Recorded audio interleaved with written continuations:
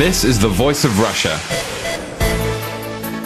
The London Bureau of the Voice of Russia is now live on digital radio and online, with news, comment and debate on weekdays between 4 and 7 p.m.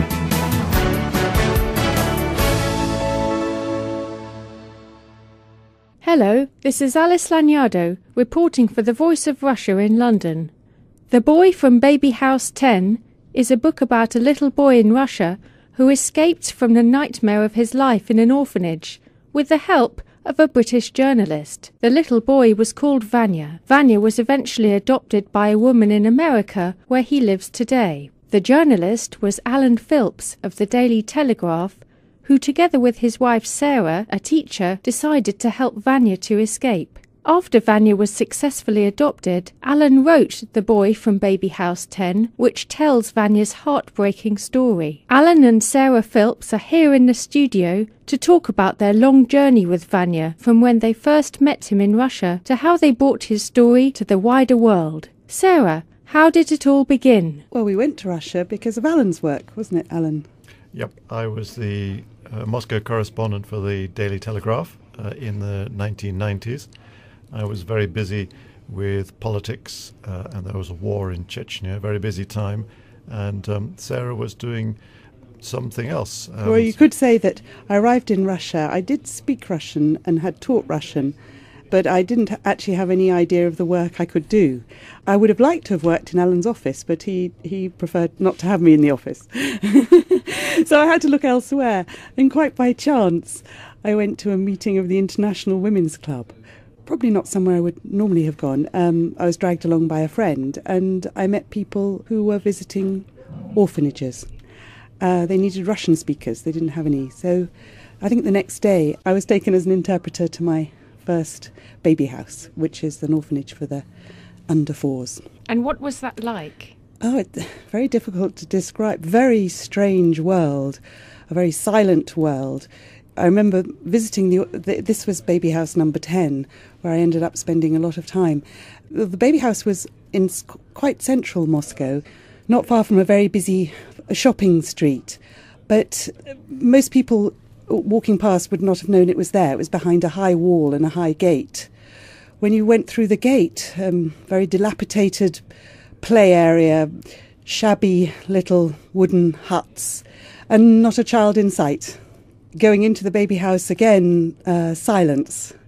I eventually found out the reason there's silence is because the children were kept behind very thick doors, padded doors. So as a visitor, you don't actually hear children's voices when you enter these places. Then the children can't move about the baby house freely. They're kept in rooms which are called groups. When you go into these places, unusually for a children's place of residence, there's no sound of any child.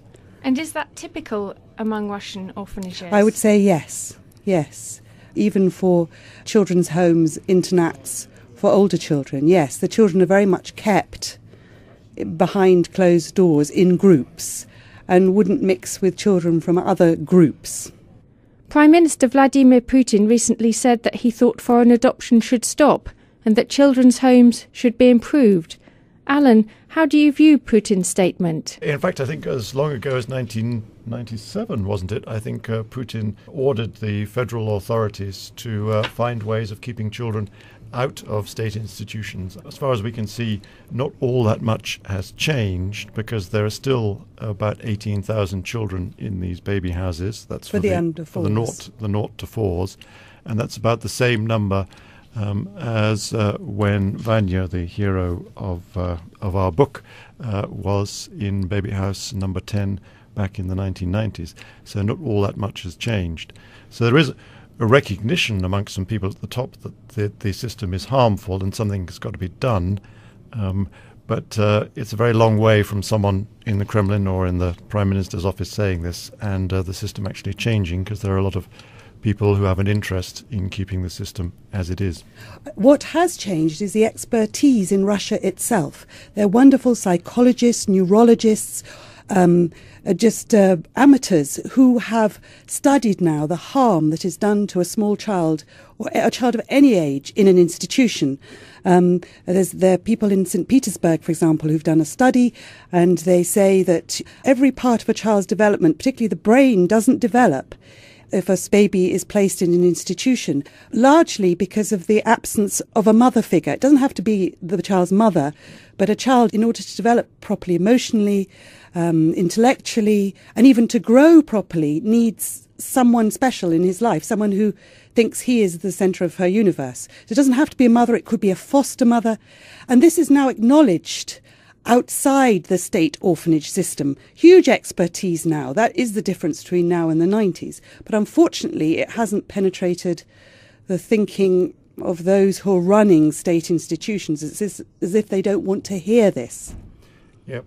One of the things which one recent piece of research has found out that a baby who is in a baby home from 0 to the 4th birthday could be looked after by as many as 100 different people. Because some of these are very big institutions, could have more than 100, maybe 100, 150 children. And they're moved from their groups. And if they start to attach to one of the carers, they are deliberately moved. There is a policy of no attachment between children and carers. So as Alan says, they're moved about, no stability, and apparently that's very detrimental to a child's emotional well-being. Yes, one of these Petersburg experts, a neurologist, says that the harm done to children in a baby home is a bit like a disease. It's like diphtheria or something like that.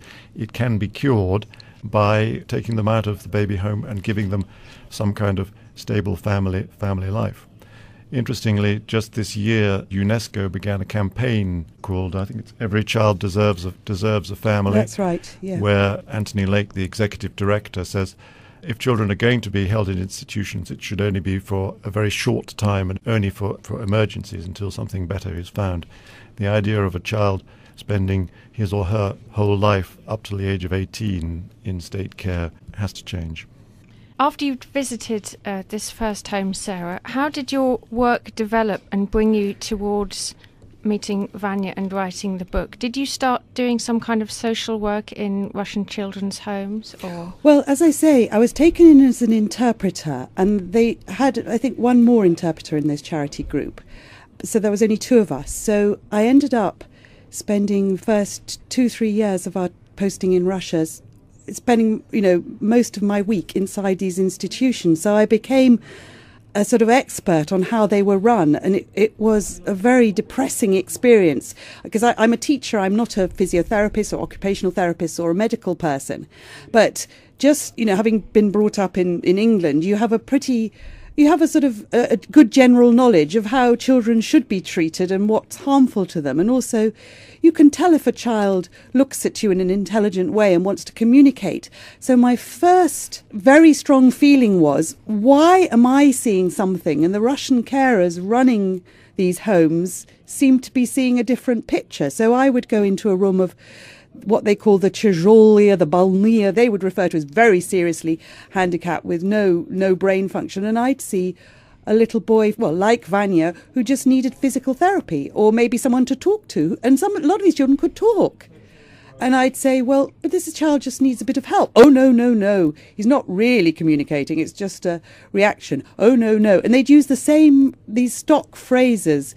One in Russian was «поражение центральной нервной системы». I used to hear this daily, a sort of defect of the central nervous system. And it was sort of like a coverall for all children. And then sometimes you'd meet a blind child in with the seriously disabled children, and you think, all he is blind. So it was the attitude of the carers that these were somehow not humans. I was very puzzled for a long time about their attitude. And so I suppose it was a learning process whereas I was trying to work out why they felt like this. And so I started the next thing I did was taking any Western expert I could find, and the Russian foreign community was growing at that time, into the baby houses with me and trying to get them to explain. And they were as shocked as I was. I remember one woman from Oxford said the children in the heavily, very disabled room by English standards, weren't disabled at all, or barely. The children she worked with back in Oxford had far less potential, and yet she did a full day's schoolwork with them. So I suppose that was the first thing I did. And then the next thing was to find Russians who felt as I did.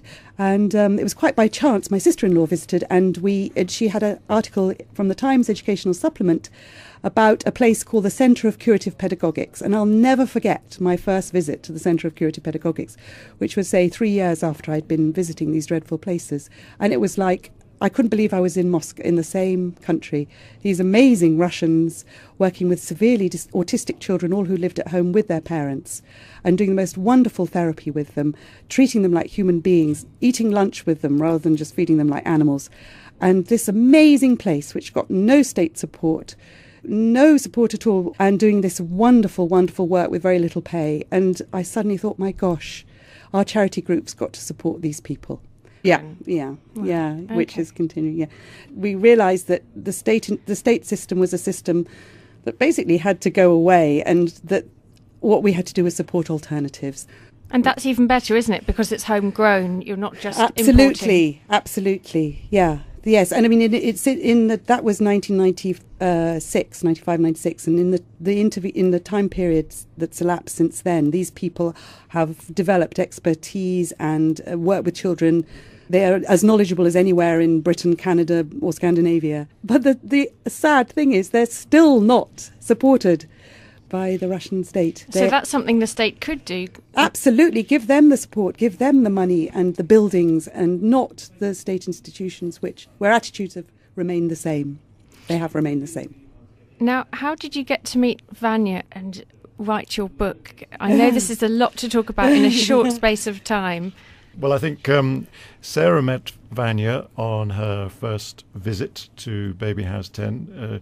She was given a tour of the baby house, and she noticed that she wasn't being shown a door which said Group 2 on it. So she said, "Can I go there?" And I said, "Oh, I don't think so." Blah, blah, blah. I said, come on. So sort of forced her way, and she had some toys. And this was for the incurables, the very seriously disabled. And it was completely silent room. She looked around and saw all these children that seemed to have nothing to play with, being sort of lying or moaning slightly. And just as she was about to go, this little voice piped up and said, "Do come back. Do come back. Come back and see me again." And I hadn't seen this child. We were sitting sort of behind the door at a little table with another boy. So I ignored the carer who was trying to get me out of the room as quickly as possible, because she did obviously feel uncomfortable. She obviously did know that those children were not being treated as they should be treated. She was trying to get me out of the room, but Vanya wouldn't let her. So I knelt down and started talking to him, spoke beautiful Russian, and had a little friend he introduced me to. I had a car, so I gave it to Vanya, and his first reaction was, "Have you got another one for Andrei?" Which I found quite astonishing, because those children, they're all in their private misery. If you do give them anything like a sweet or a hug, they only think of themselves, but this child was thinking of his friend. So they sort of played with their little cars, and then he looked me in the eye and he said, "What's your name?" And I said, "Sarah." I didn't say Sarah, which is the Russian, I just said Sarah, and he repeated it perfectly and said, "Sarah, I want you to come again and see me." So he sort of made sure that I would return, and that was the beginning of our friendship, because of course I had to return after that. And then over a number of years you developed your relationship with him. Well, what happened was, on one visit he suddenly disappeared, and Sarah said to the carer, "Where's he gone?" And she said, "Oh, I don't know." And as Sarah was leaving, the head of the head of the baby house, she was very shy. As I was leaving, she grabbed me and said, "I want to ask you something." And she took me into her study and she said, "Vanya's gone to an internat." And I didn't know about internats at that time. And I said, "Well, what's that?" And she said, "Well, that's where they send the children who are seriously disabled." And I said, "But he's not seriously disabled." And we had this discussion. And she said he was very upset when my colleague took him there. It's not a nice place. And I saw by the door there was a pile of what looked like rags. In fact, they were clothes which the baby house staff had collected to take to Vanya's internat. And she said, "I want you to go and visit him." And she said, "I want you to bring him back to Baby House 10, which was just the most astonishing thing, a foreigner. She's obviously thought that, I suppose it was the 90s, wasn't it, Alan, when foreigners, had some magical power or thing. She said, you bring him back. It took me a while to actually do anything, and it was actually Vanya himself who forced me to do it, because we knew one of the wonderful campaigners for children with disabilities was a concert pianist, Sergei Kalaskov. He's also in the book. Very colourful character, has a daughter with Down syndrome. He was going into these internats, meeting children and trying to help them. And he met Vanya, and Vanya said, "Do you know Sarah?"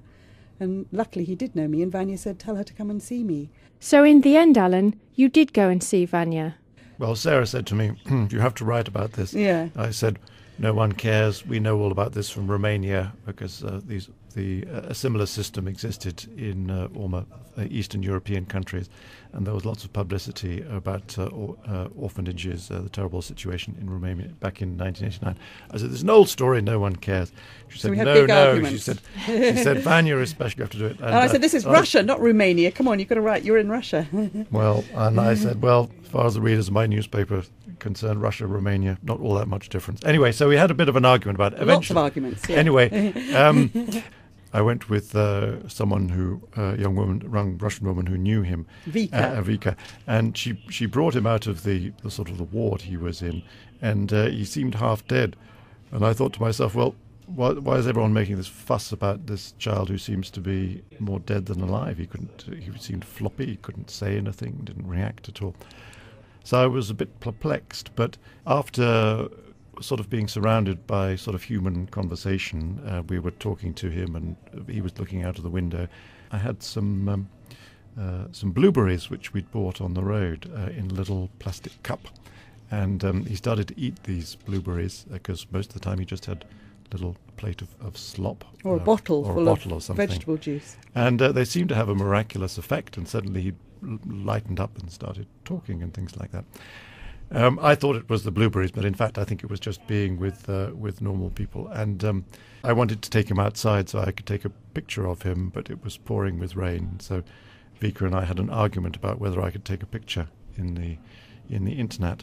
And then Vanya was looking out of the window, and he said, look, it stopped raining. We can go outside. And so we went outside, and he perked up even more. And then I understood that with a bit of care and attention, this was a normal boy who'd just really been consigned to a death sentence. We haven't actually described the internet conditions, which were far, far worse than the baby house, where essentially the children were kept naked or half naked on plastic mattresses, where they weren't given pots to pee or defecate into, and they were just lying there 24 hours a day on these plastic mattresses.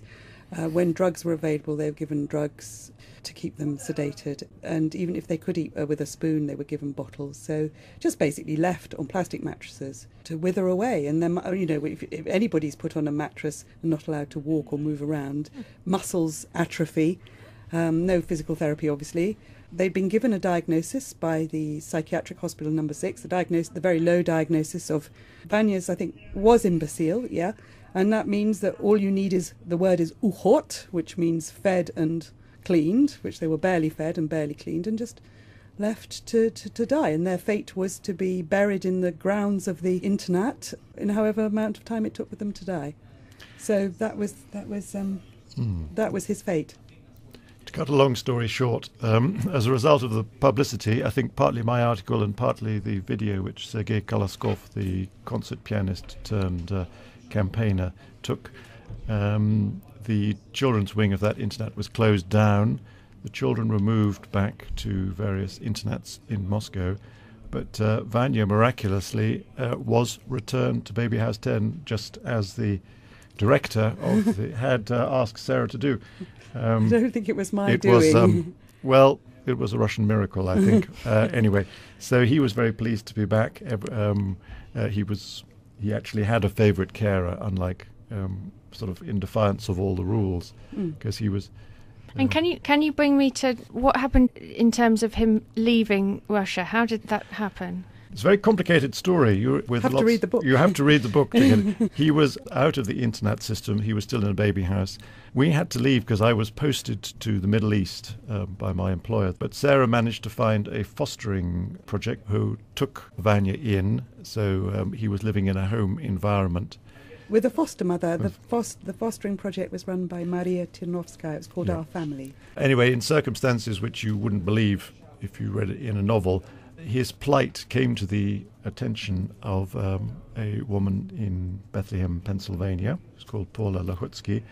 In fact, someone who was adopting a child from Baby House 10, little girl, saw Sarah and Vanya and wrote just a few lines in the parish newsletter of their church.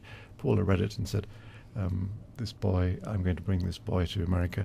After some difficulties, she achieved that. So John is now living in Bethlehem, Pennsylvania, an old steel town.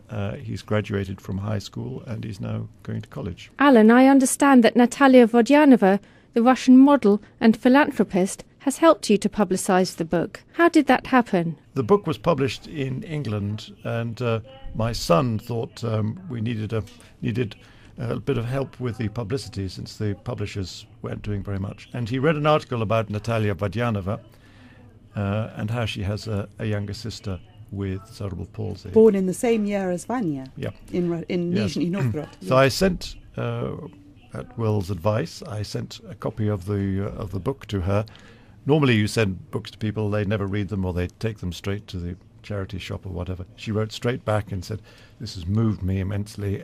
I now understand what would happen to my sister if she'd gone to an institution, and I'm full of admiration for my mother, Natalia's mother, who kept Ksenia at home despite all the advice." She said, this book must be published in Russia. I will make sure that happens, and I will write a foreword for it. There's lots of false promises in the show business world, but it has to be said that Natalia has done exactly what she said she would.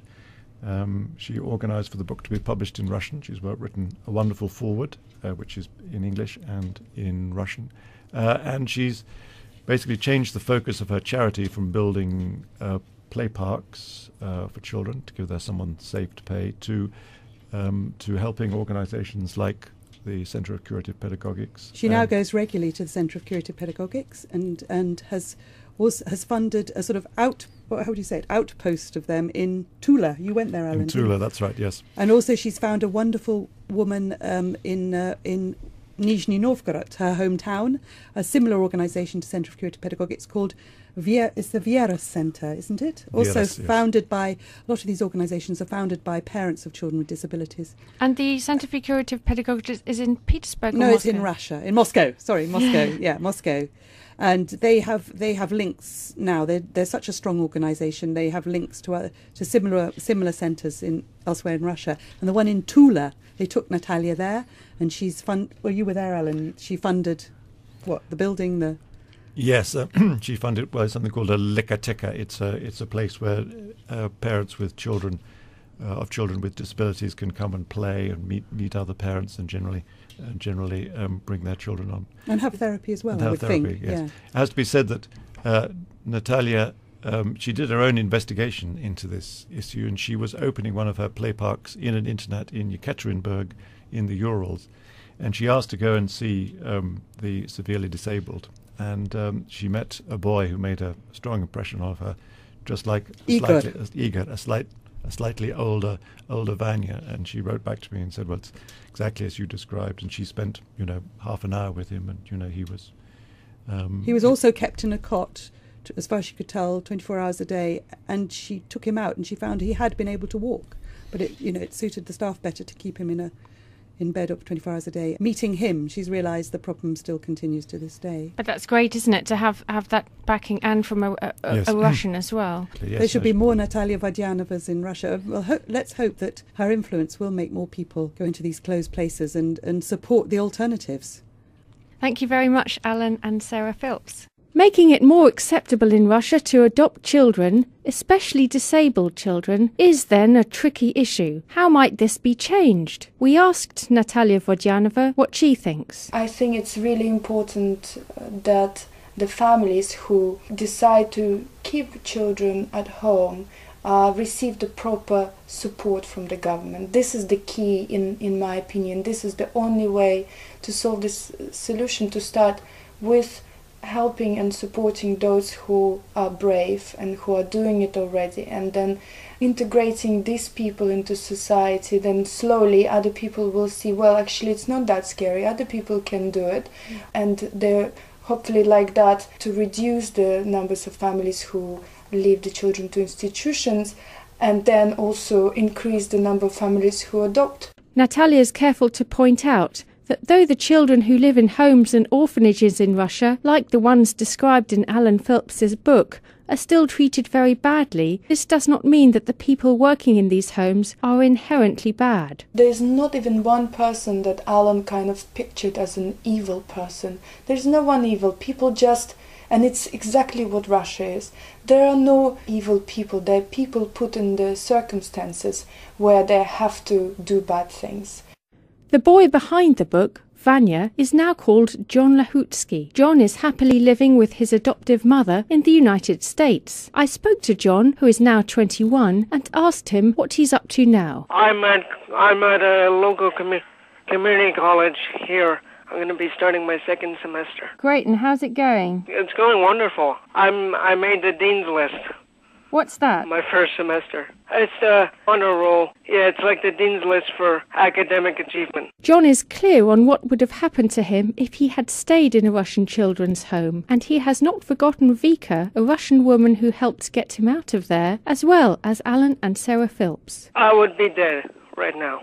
I would not have much of a future. I would have died at the asylum if it wasn't for Alan and Sarah and Vika. If it wasn't for them, I would be dead. I'm sure of that. That was John Lahutsky, the co-author and subject of the book The Boy from Baby House 10, which is published by Orion Books. I'm Alice Lanyardo for The Voice of Russia. Stay with us. This is The Voice of Russia. The London Bureau of The Voice of Russia is now live on digital radio and online, with news, comment and debate on weekdays between 4 and 7 p.m.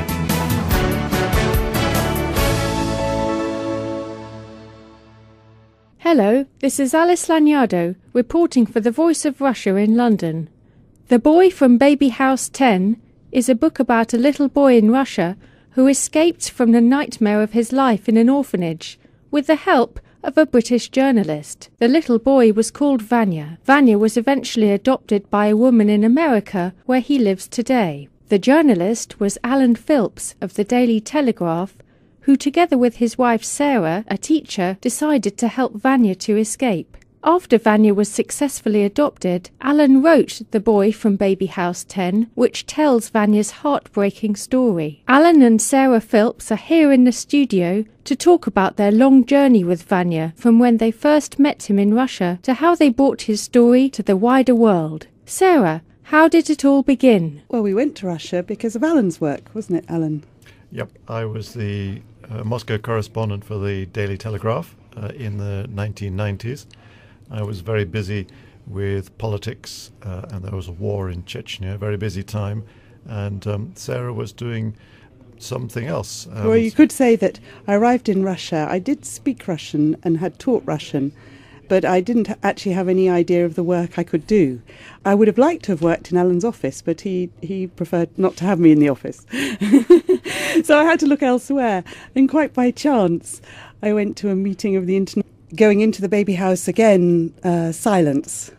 I eventually found out the reason there's silence is because the children are kept behind very thick doors, padded doors. So as a visitor, you don't actually hear children's voices when you enter these places. And the children can't move about the baby house freely. They're kept in rooms which are called groups. When you go into these places, unusually for a children's place of residence, there's no sound of any child. And is that typical among Russian orphanages? I would say yes.